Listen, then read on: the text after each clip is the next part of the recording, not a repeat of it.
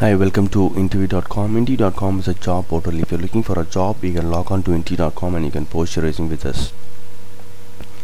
In this video, I'm going to explain you one of the very simple Java equation. Name the 8 primitive Java types in Java. You know Java has both primitive types and objects. So there are 8 primitive types in Java: byte, character, short, int, long, float, double, and boolean.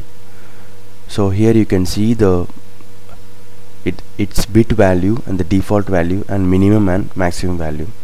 So byte value needs 8-bit.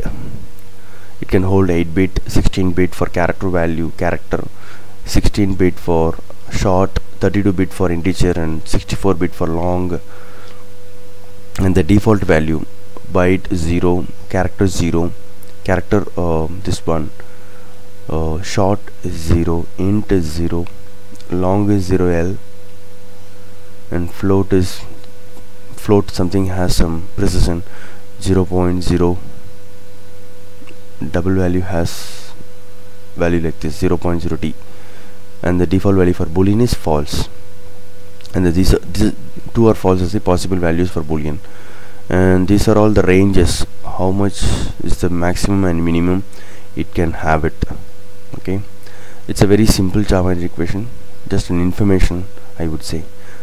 Hope this video is useful for your Java interview preparation. Thank you and all the best for your interview. Thank you.